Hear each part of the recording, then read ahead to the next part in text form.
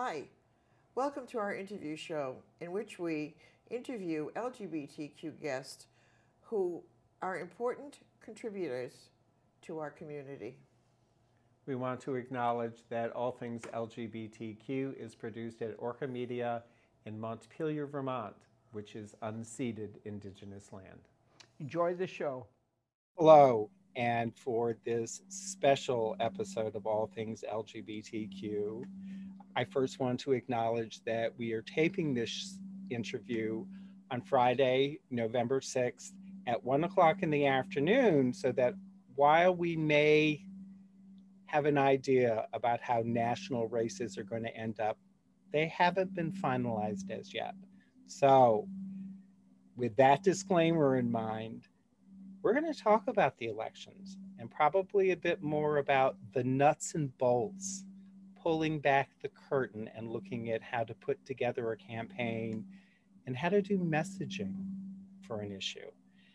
And joining me for this, I can't think of a better individual than Arshad Hasan. Welcome, Arshad. Thank you, Keith. It's lovely to be here. And it took it, because Arshad is in so demand, this took a bit of negotiating to have it happen, because Arshad, who people may remember from the Solidarity March after the last presidential election, Arshad has a degree in political science and worked for Green Corps, Move On, Fund for Public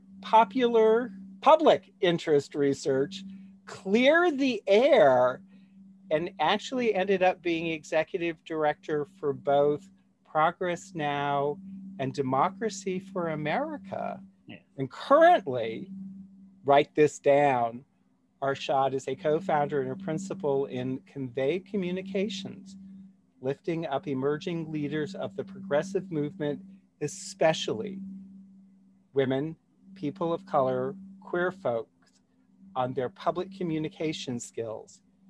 You've got a vision. We help you convey it to a world that needs to hear it. That's right.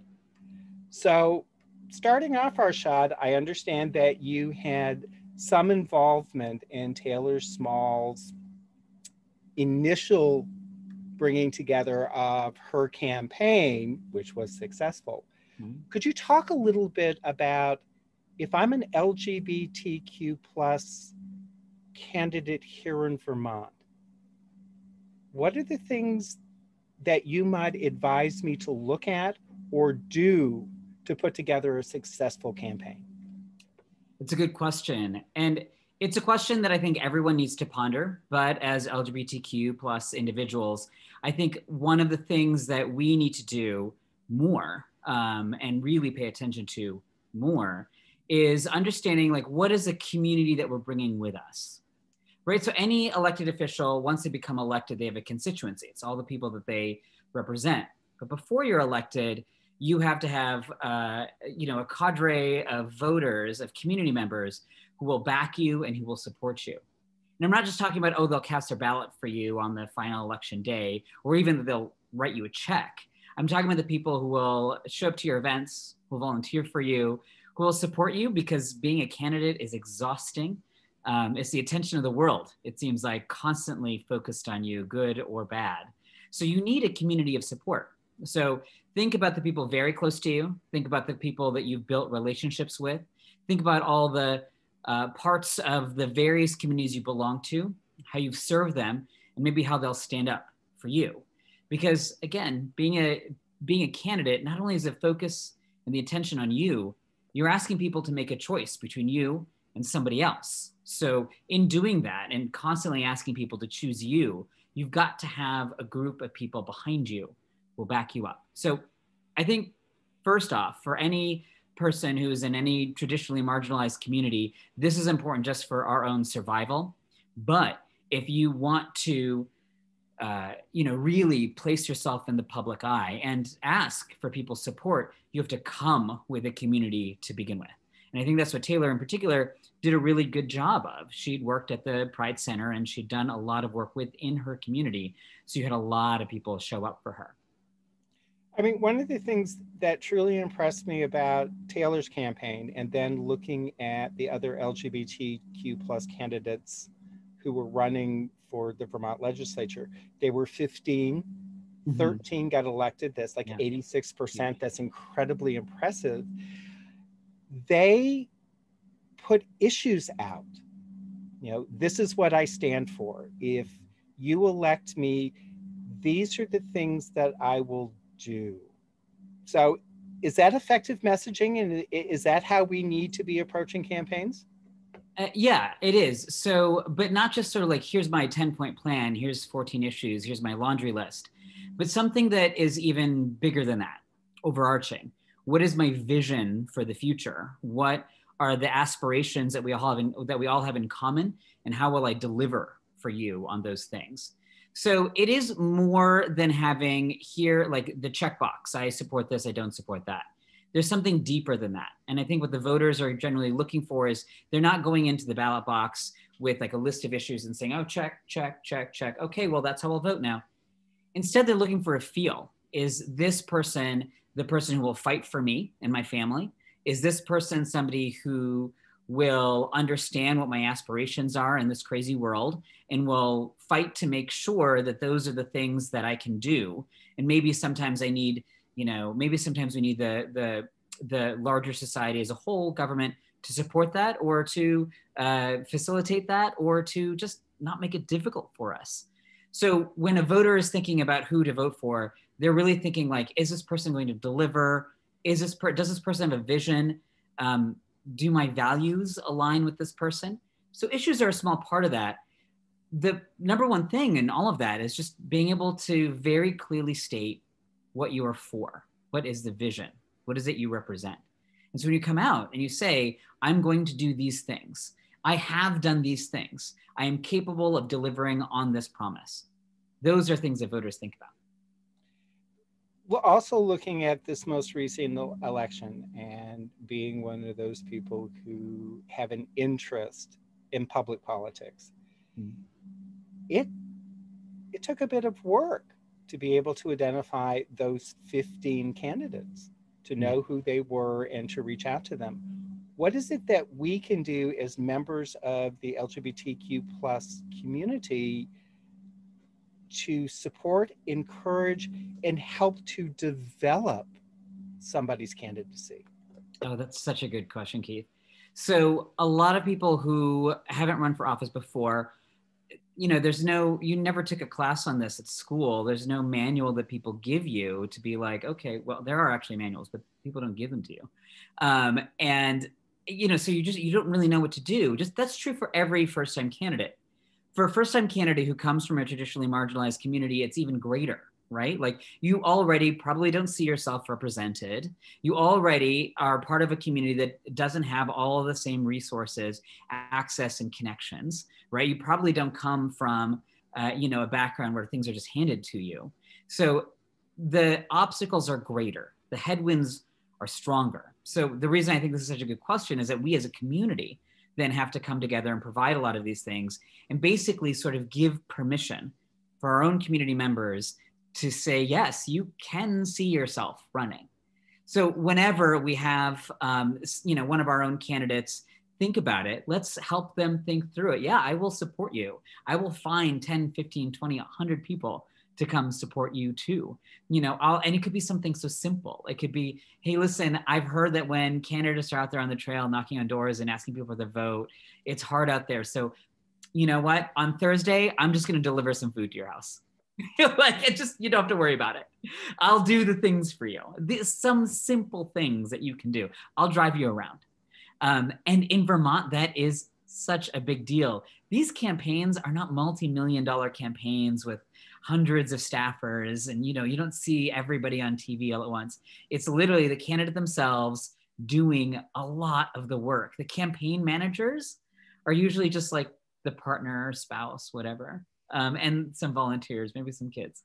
So the most that we like, the little things that we can do are actually huge in the eyes of a local candidate, especially here in Vermont, where campaigns are just not super professional. So as a community, we can do these little small things that are big.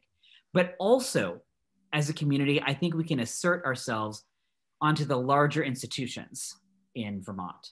So the people who do have the power to decide, not so much decide, but to really influence. So these are the political parties, the Democratic Party, Republican Party, Progressive Party. We can demand greater representation.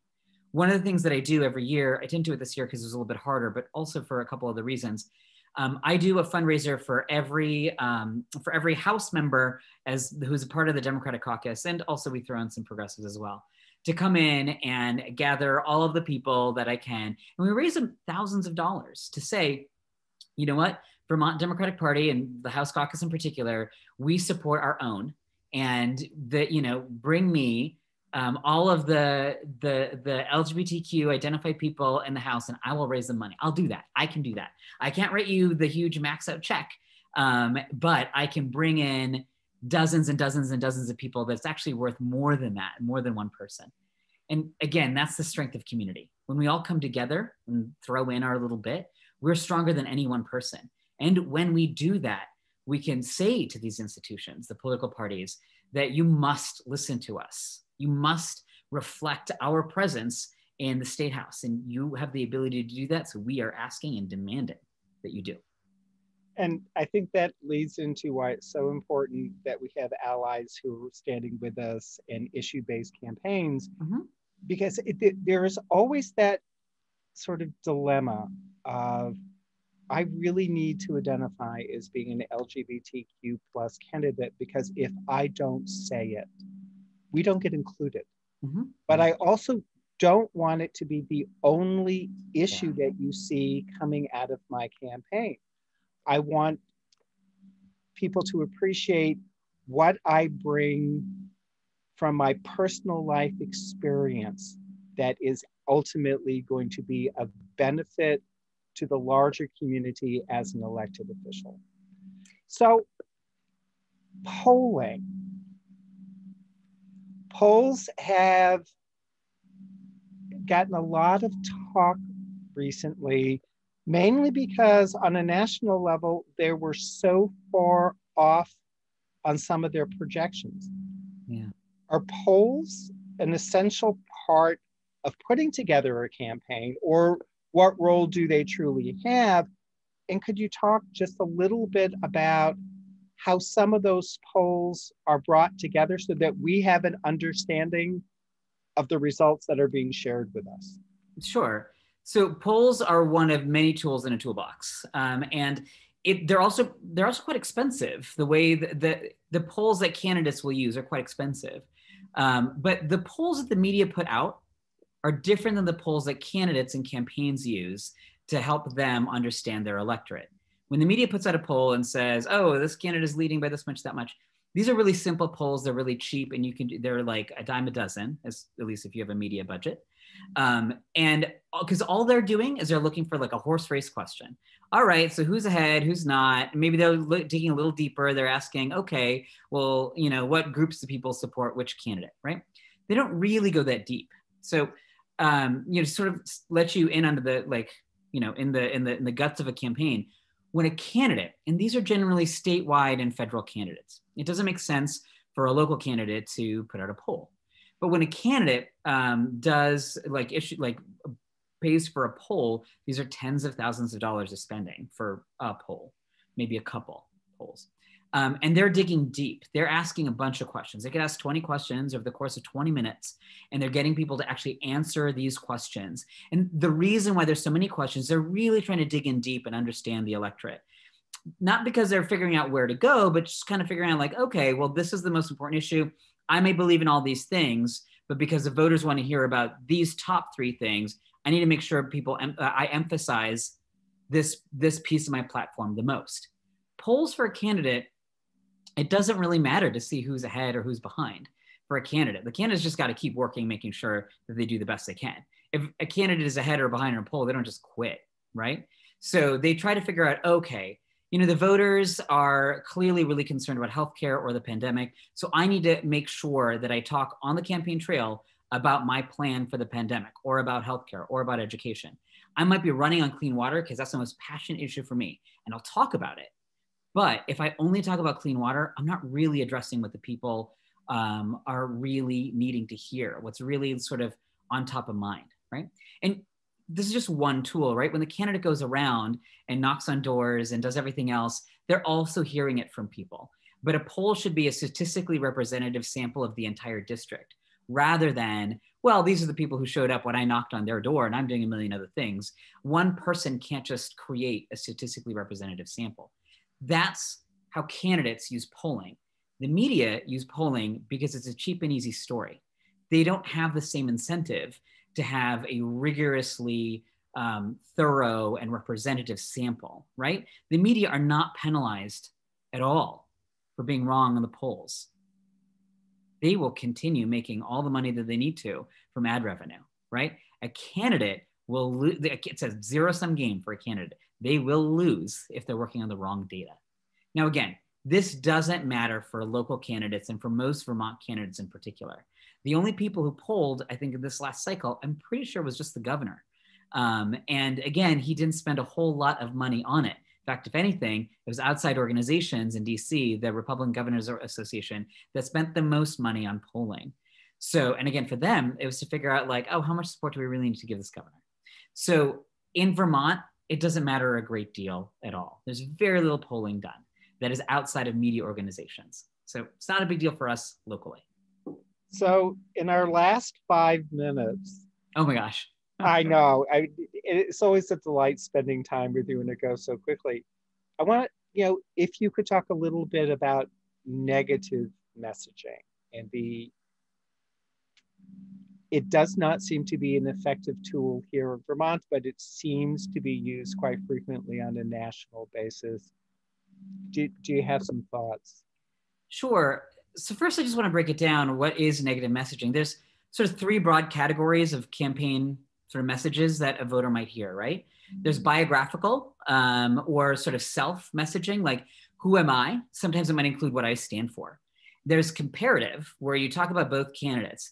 Sometimes that's mistaken as negative advertising or negative messaging. It's not true. It's basically saying, this is the choice that's laid out for the two of you.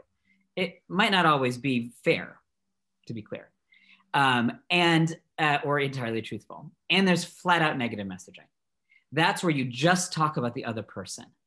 And it can be effective for how you're using it, if you're using it correctly. If you just go out and insult the other person, I don't know what you're getting out of it. If you are addressing a voter's concerns and maybe their fears, that can be effective. And again, it also matters where you are. If you're in the lead, there's not a lot of reason for you to be using negative messaging. If you're an incumbent, you probably are in the lead. And again, there shouldn't be a lot of use for it. Generally, you'll find a lot of negative messaging from a challenger who's reasonably close, but maybe not ahead. And they'll talk about it, right? In the final sort of closing arguments for this national election with Joe Biden, he really talked about the aspirations of what America could be, ought to be. He talked about a better future is possible. That's not negative. I mean, there is a little contrasted message, right? Like the message is like, are you stressed out? Are things kind of awful for you right now? Yeah, they don't have to be. Let's choose something different. So that is a powerful aspirational message that I don't consider to be negative, even though it's kind of a shady call out. Like, do you love what's happening? Yeah, I bet you don't. Let's try something different. So that is like a really good example of something that's aspirational, a little bit about yourself, a little bit low-key comparative, not all that negative. But if you're talking about Donald Trump's ad about like, there's riots and police and 911 doesn't work anymore, like that is anxiety ridden and it is negative. It's saying that Joe Biden's America is an America with riots on the street and no police, right? It's not true. Also, weirdly, this is the America we live in right now with people in the streets, right? Like, come on. But again, for what it's worth. And in Vermont in particular, it's hard to go negative. It is important to have a contrasting message. If you're asking somebody to change their mind in particular, you have to give them a good reason to do so. You can't, as a challenger running against an incumbent, say, I'm awesome, because you also have to say to people, hey, you elected somebody else last time. Why are you going to change your mind? You do have to have a contrasting message, it doesn't necessarily have to be negative messaging, but you have to give people a reason to change their mind. And with that, thank you. When I decide to run for public office again, I will be calling you. And I want to wish you an early happy birthday. Oh, thank you. It's my birthday. That I understand you share with two notable figures, Sojourner Truth, yes, and Mickey Mouse. That's correct. So thank you so much, and I look forward to seeing you again soon. Thank you, Keith. I look forward to it as well. Hi, everybody. I'm here with Mariah MacCarthy, who is joining us from LA. Welcome. Hi, thank you for having me. Let's start with a little bio, if we could.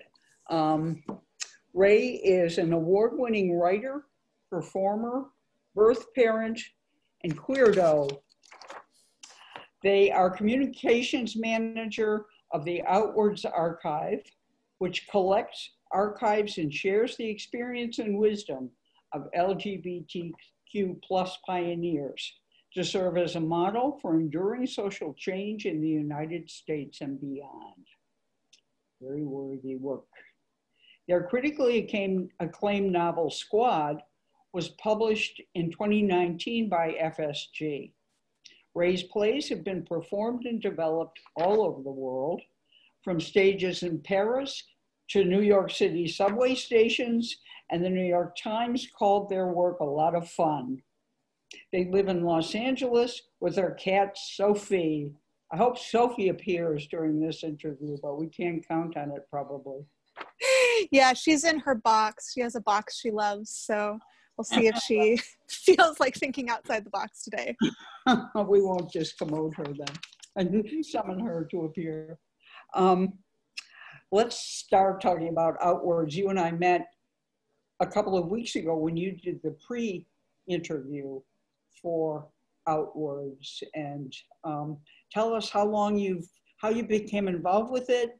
You said what it is in your bio and how long you've been doing it.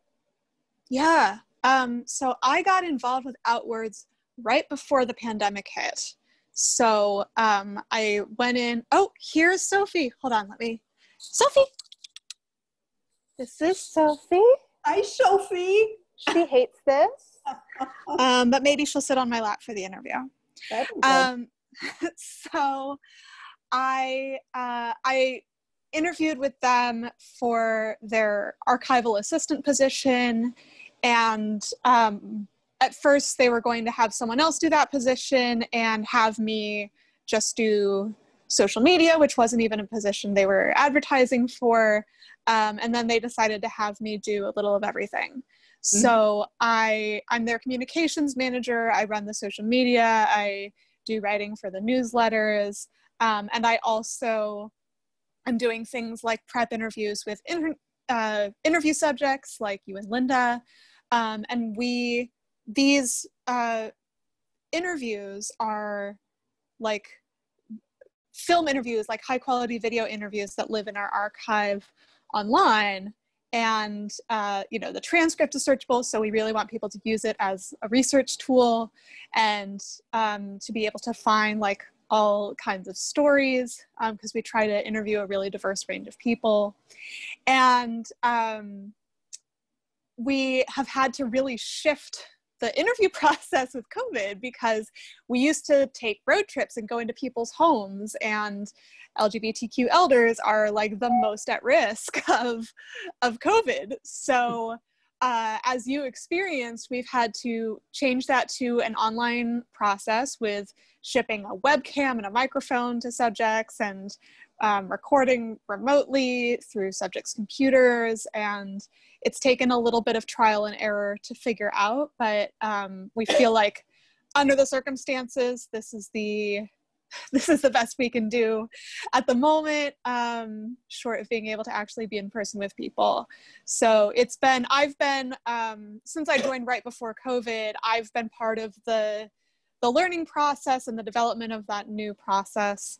And it also, there's an advantage to it because we had never interviewed anyone in Vermont.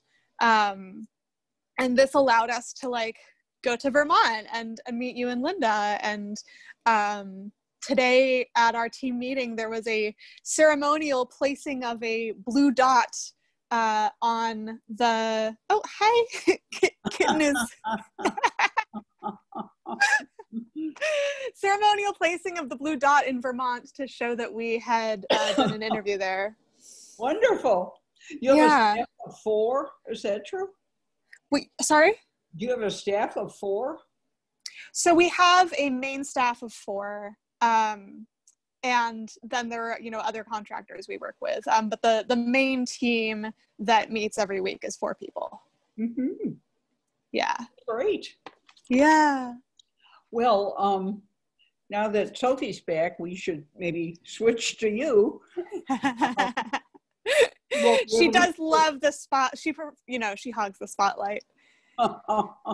And she won't be able to give personal testimony, so you'll have to do it. Tell us, let me ask some outwards questions.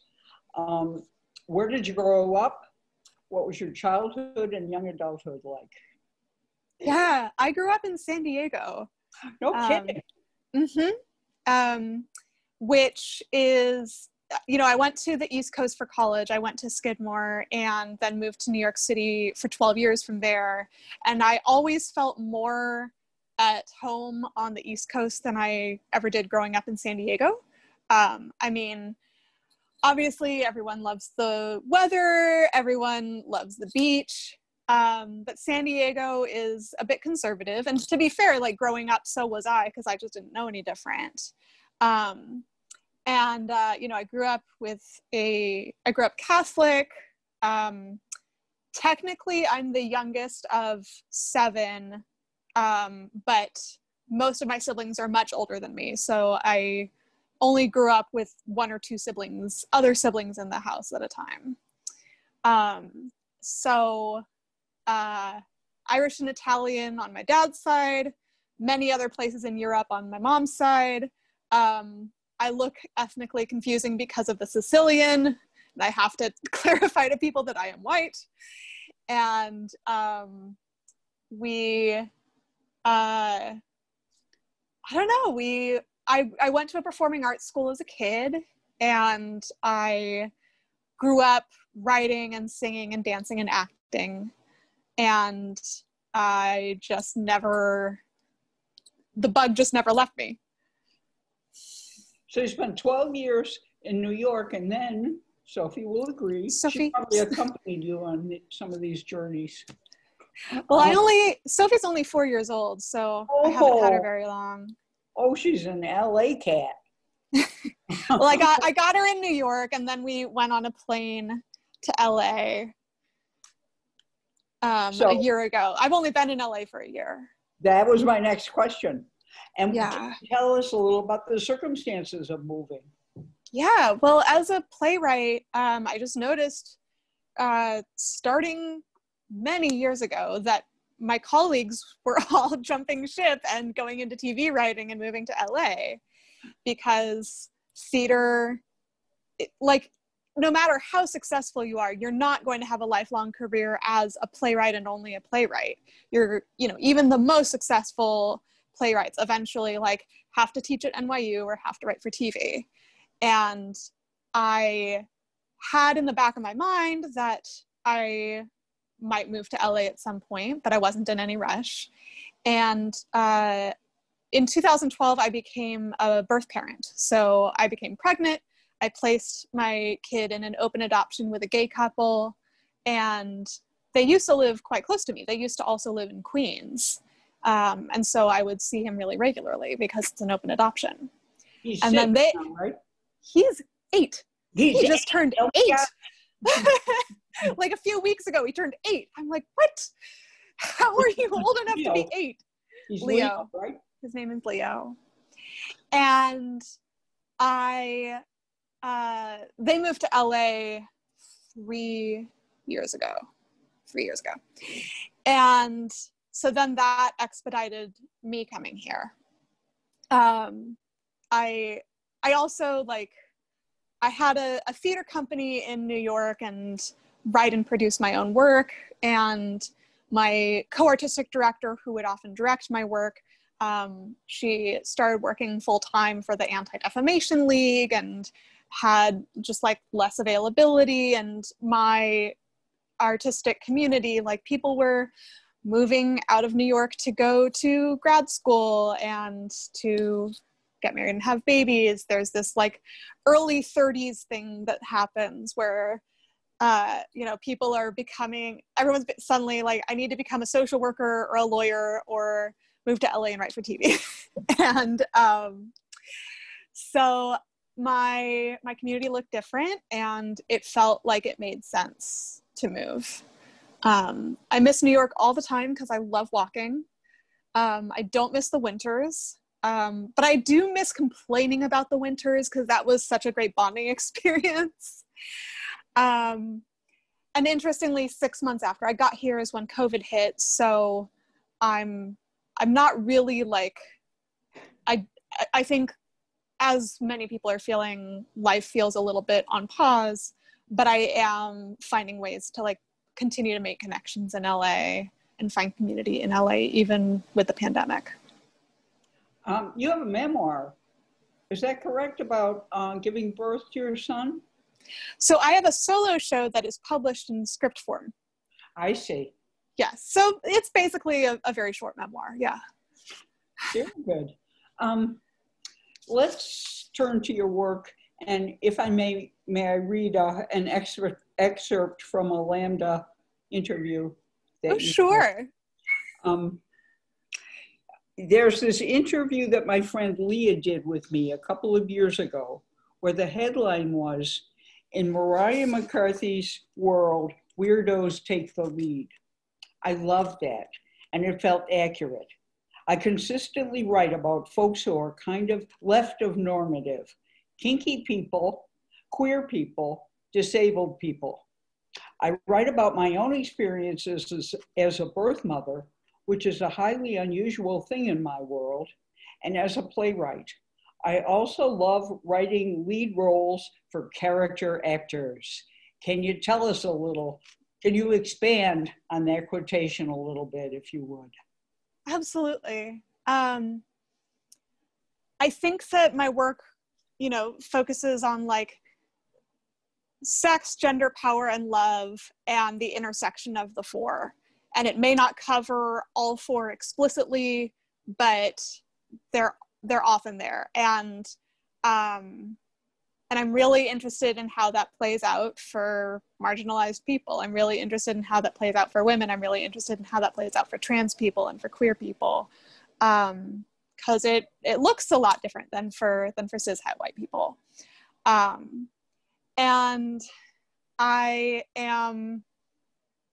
think that something I've also, which isn't explicit in this interview, but which I've become even more interested in the last few years, is how trauma shows up across those intersections, and how people who are like trying to navigate their own trauma show up in relationship. So I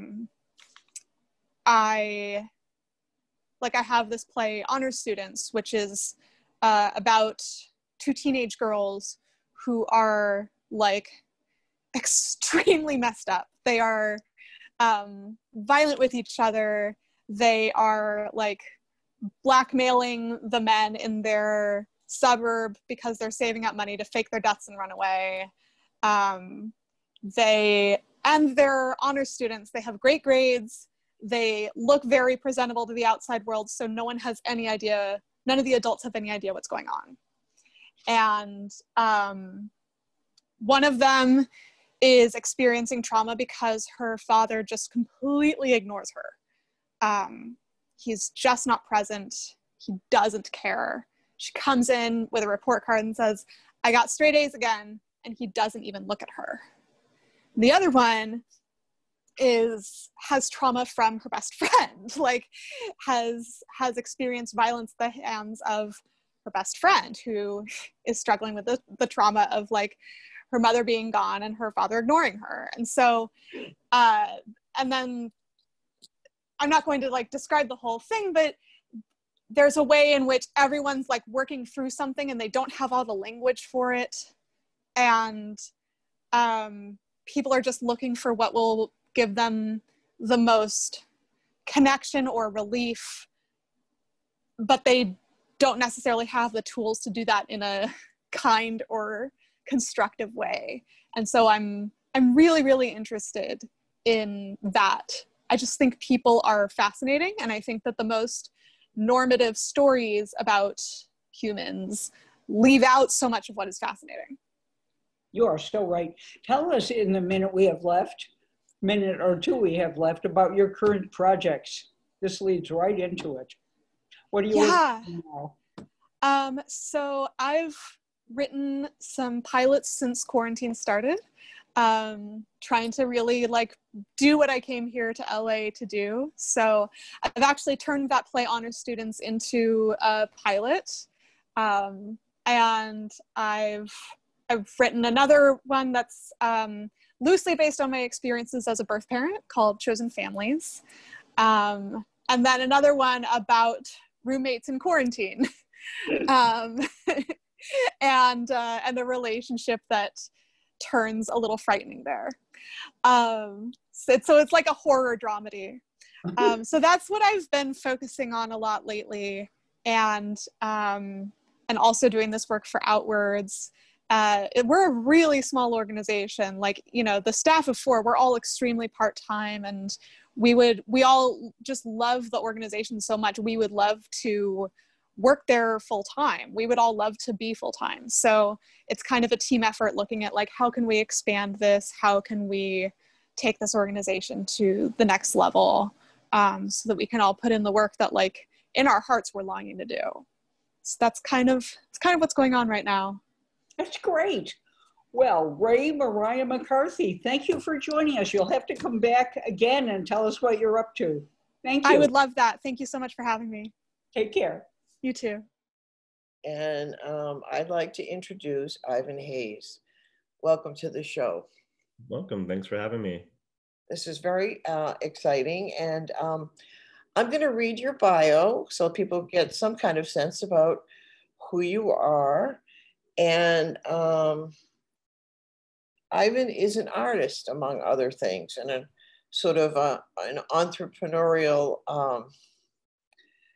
person who started a group in Rochester called Team Friendly New York. We'll talk about that a little later, but let me tell you about him. He's been heavily involved in art since the moment I could hold a pencil. From doodling as a child to going into art school and now working part-time as a freelance illustrator. In high school, he took part in a curating program at the Albright Knox Art Gallery in Buffalo, New York. From there, he volunteered in a curating group, created art shows at the Out Alliance in Rochester, New York. He's hosted his own shows at bars like the Bachelor Forum in Rochester, New York, and the Wolf's Den in Syracuse, New York. His main medium is pen and ink or acrylic paint. He always has been a versatile artist and dabbled in all different subject matters. He's mainly inspired by graphic novels and horror. I like horror a lot. And Gothic novels. There's been some really good ones.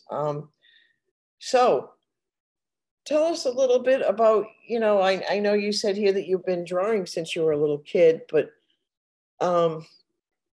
did you know that you always wanted to be an artist? I mean, was that like it hit you really young at a young age and you thought, wow, this is really what I want to do?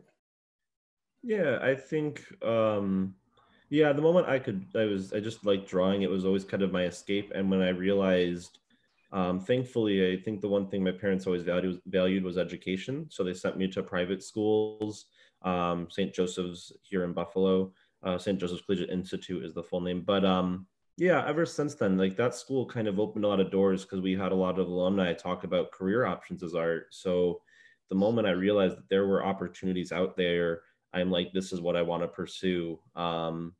but it's been kind of an interesting journey figuring out what specifically I wanted to do. I went from going to initially to school for medical illustration, getting a degree in illustration, and then from there doing things from just commissions for people, paintings, drawings, and then also logo designs, poster designs. So I really just try to dabble a lot into graphics, and now I'm even trying to transition to doing tattooing as a media. Tattooing. That's Yeah. interesting.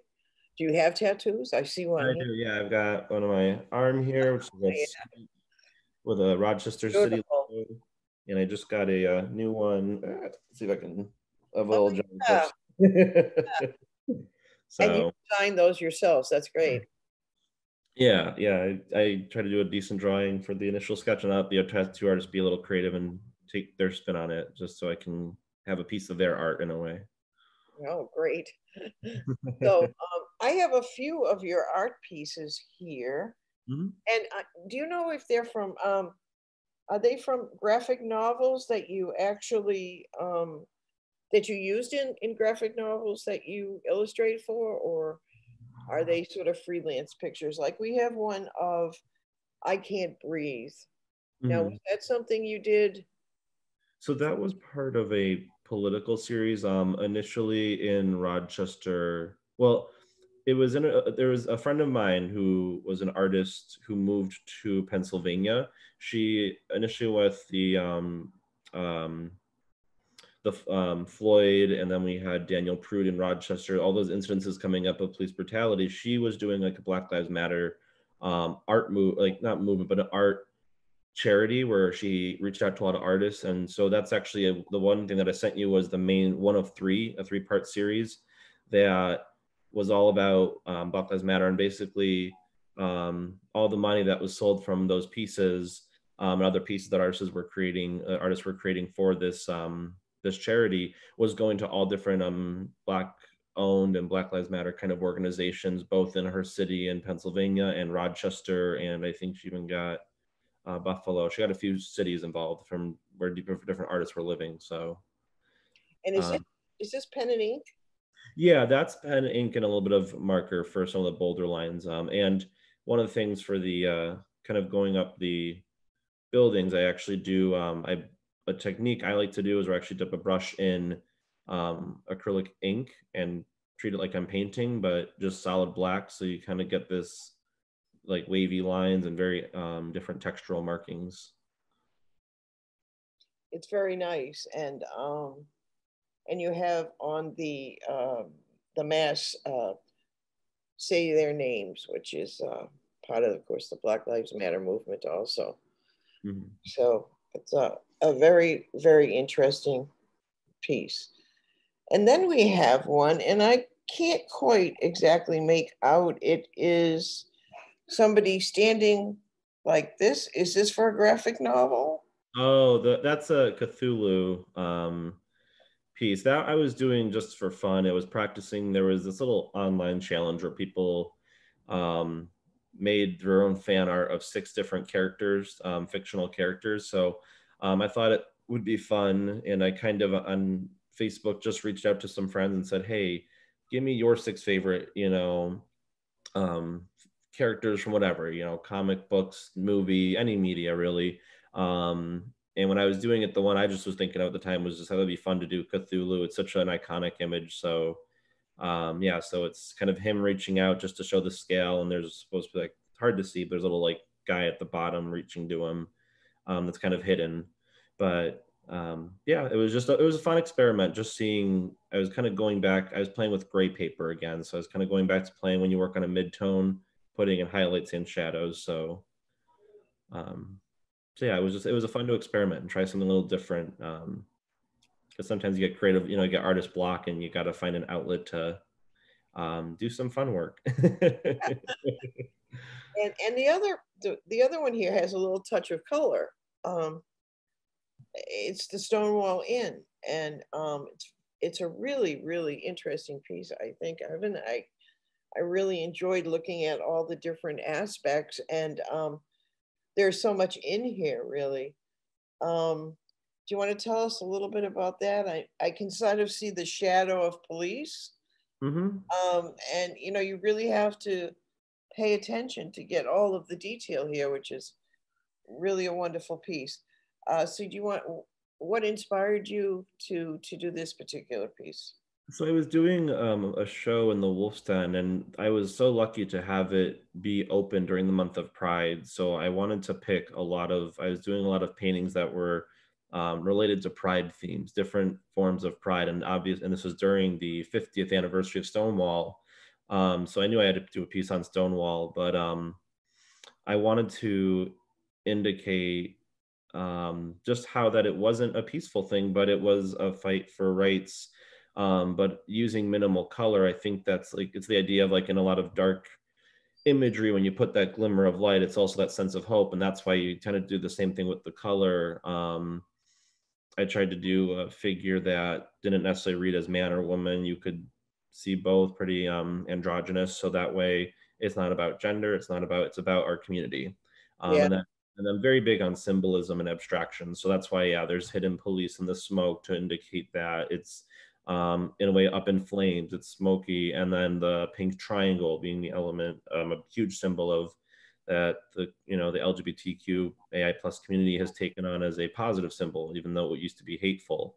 So I just wanted to incorporate all of that into just a piece about, really what our rights boil down to. I mean, even still, it's a fight in some regards. So, and it may be again with the Supreme Court we have, as you know. of course, yeah. But I love this sort of the dark. It looks like clouds until you really look at it, and you can see. I don't know. It gives you just the feeling of darkness and hope, which is what I think what you were trying to do, and it really worked for me. Just this kind of sinister backdrop, the police, the smoke, so it was Right. really good. And then you have a picture of, it looks like a man, and part of their muscular features are showing, and face and arm. Could you tell us what that was about? Yes, that was I was looking back through old pieces, and I found a piece in high school because so it was kind of like I was curious to see how much I've changed and grew as an artist. So I did this self-portrait in high school that was really flat. Everything was, I mean, you look back and like, oh my gosh, did I not understand anatomy? But I thought it would be fun to let me do the same idea I had back then, but it being 12 years later, or I think it was 12 years but yeah, just so many years later. And so it was just funny just to go back. So it was more of an experiment. I was using the same medium. I didn't want to change it so that it really showed that it was pencil. But yeah, it was like a modern day self-portrait with the same idea. Because that one, I literally just cut it in half and did muscles and skin. And I'm like, I know better nowadays. If you're going to be interesting, make patches, make it interesting, flow around the body. So it was just fun to just see how I've changed as an artist from way back when I was a kid in high school to where I'm at now. Yeah. So yeah, it was just fun to try something different, and then it still fits my love for horror and all that. People thought it's like that weird virus. Oddly enough, this is before COVID, so weird virus taking over like a zombie thing. But Good job. yeah. So tell us a little bit about, I know you've moved from Rochester to Buffalo, which is your hometown. Mhm. But you did start a group called Team Friendly New York. And what was that about? Was it So social, educational, or both? Or yeah, it's so Team Friendly is a organization as a whole. It stemmed out of the leather community where it was fighting the stigma of HIV. It was a lot of people tend to be misinformed when they actually know a little bit more about it, especially nowadays, how much things have changed. So it's both, it depends. There's different chapters in different cities and states. Each chapter is kind of focused on different, some are more charity driven, some are social. Right now, I just wanted to start off on the social end of it. I was at the time when I started that, I was already involved in 3 other different leather organizations, and I said, why not? I'm already connecting these people together, and they already encompass Buffalo, Syracuse, and Rochester, people from Toronto, even some people from New York City. So I just figured, I reached out to David Watt, who started the original Team Friendly organization. And I asked him, how do you start a chapter? And what's like, how intense do you have to start with it? Or how big does it have to be? And I mean, really, he said it can be up to, it could just be one person, or it can be a group of people, and it can blow up, or it can be a small thing. So at least right now I'm keeping it online, and it's been kind of quiet with COVID. It's hard to try and plan any kind of meetings in that. And Yeah.